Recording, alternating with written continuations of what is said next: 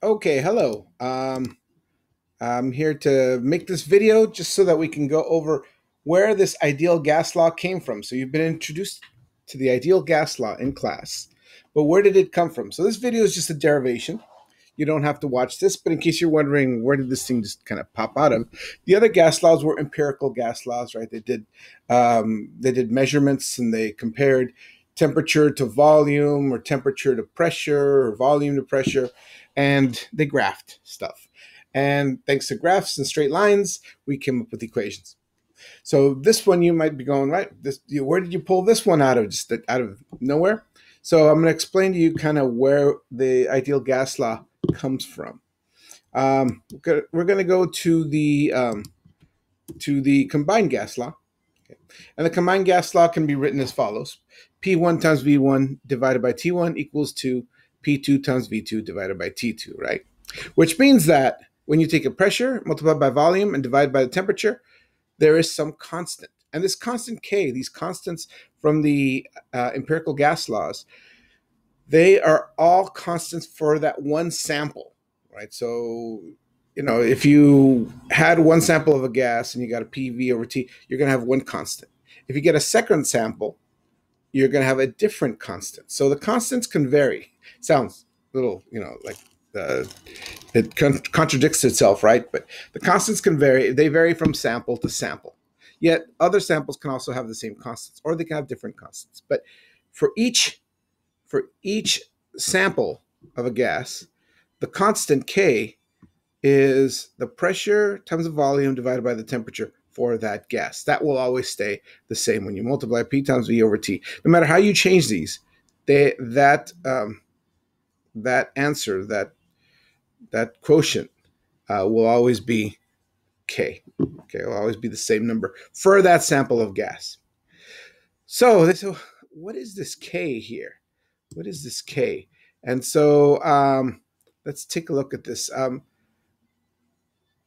Scientists got different samples of gases. And once again, each sample of a gas has a different K. And they said, why do samples of different gases have different Ks? One thing they noticed is that for any one substance, for any one gas, for any one compound or element that was a gas, the Ks all lined up. And the Ks were related to the mass. So the more gas you put in there, the bigger the K. So the relationship was between the amount of gas, grams, and the K. The bigger the mass, the bigger the K. And so they formed a line. So every line, as you can see here, if you vary the mass, you get a different K for each mass. Okay, and every element here, you have. Let's see, this first one right here is that I'm showing you, the one with the steep, most steep slope, is helium.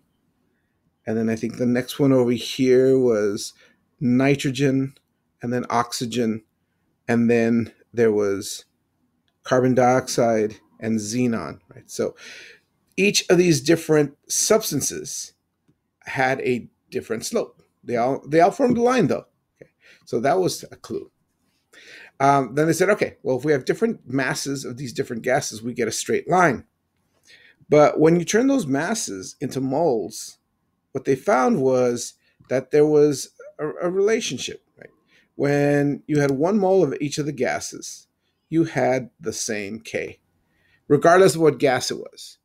So two gases, um, they had different slopes. But when you looked at the number of moles, the K's correlated to moles. So maybe it wasn't grams that was a relationship. There was a grams, K versus grams on a graph gave you straight lines. Woohoo! Good. There's a relationship there. But if you went ahead and turned those grams into moles, you got a better relationship.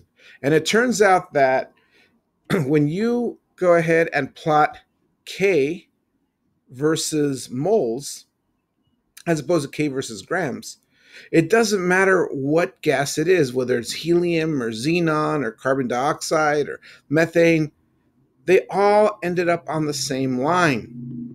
So there was one universal line for all gases.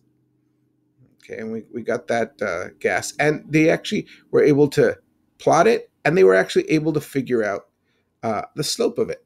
And the slope is when you use atmospheres as pressure, as your units of pressure, liters as your units of volume, and Kelvin as your units of temperature. The slope is 0.08206. Hopefully that number sounds familiar because that's the value of the universal gas constant. And that's where the universal gas constant comes from. It's the slope of the relationship between K and moles. So using this, now we have a line. You guys know scientists love lines because once you got a line, you go, oh, y equals mx plus b. I can just see what's on the y-axis, what's on the x-axis, plug it in, and then maybe I can come up with a relationship between those things. And so that's what they did. We ended up, this equation right here, y is, k is on the y-axis, n is on the x-axis, and the slope is 0.08206. So we can write k equals to k, which is on the y-axis, equals to 0.08206 times n plus b, the y-intercept. And it turns out that the y-intercept goes straight through 0, which makes it even better. Whenever these things go through 0, now you don't have the plus the y-intercept. Also remember that the k for any sample of a gas is P times V divided by T. All right, so we have a gas that has a K of 0.08206 times N. And we also have a gas that says K, P times V over T. So we make those two things equal to each other. P times V over T equals to 0.08206 times N. And now, so that there won't be anything in the denominator, we can go ahead and multiply T to both sides of the equation to get rid of the denominator. And we're left with P times V is equal to 0.08206 times N times T, okay? Which is starting to look a lot like our ideal gas. And since we don't like putting 0.08206 all the time until we really need it to do calculations, what we did then is we just substituted a letter, and that's where R comes in. We said, why don't we use R as your universal gas constant? So that we don't have to write 0.08206 every time we write the equation. It's much easier to write P times V is equal to N times R times T than it is P times V is equal to N times 0.08206 times T. So R replaced the 0.08206 just for simplicity. Then once we actually have to do the calculations, then we go ahead and replace it with the number. Also, notice I just rearranged it. I put N in front. It's customary. You could write P times V is equal to R times N times T. That would work too mathematically, but it's generally known as P times V is equal to N times R times T. PV equals nRT. That is your ideal gas law. Okay, and as long as you know, remember that R is a constant, always this number. And as long as you know that that's the number, you could always just plug that in. That is not a variable. That is a constant. P, V, N, and T can change. Depending on how much gas you've got, N can change. Depending on what the temperature is, T can change. You can put into smaller gas into smaller container or larger container, so V can change. And the pressure can change based on all these other things. Okay. So our ideal gas law, that's where we get it from. P times V is equal to N times R times T. One thing to note is that P is in pressure units of atmospheres. And in order to use this R, this value for R, turns out there's other values for R when depending on what pressure units or volume units you use. You would, you could use a pressure of 1 atmosphere. You could use a pressure of 101.3 kilopascals. They're the same pressure, right? But you'd get a different answer if you use the same R. So you would use a different value of R. Actually, if your pressure is in kilopascals, you would use an R equal to 8.314 liters times kilopascals over moles Kelvin. And that would work to give you the right answer. But we're going to try to simplify it here. So we don't have to learn a bunch of values of R, just one value of R. And just put your pressures always in atmosphere. your volume in liters, your moles in moles, and your temperature in Kelvin. See, that's why these are the units here in R, because then these units for the pressure, volume, moles, and temperature will cancel with units of R. Whenever we go ahead and multiply and divide using the ideal gas law, all these units are canceling out with the units in R. Okay.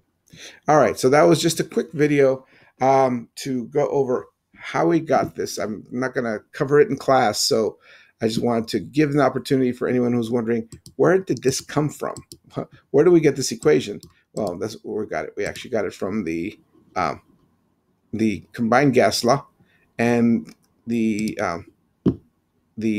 constant from the combined gas law. And we noticed that different samples with different quantities of gas gave different lines for each substance. At least when you graphed gas versus K, or K versus grams, sorry. But when you did K versus moles, all gas samples, regardless of the identity of the gas, ended up on the same line. And we were able to get our gas constant by calculating the slope. Okay, so I hope you found this helpful.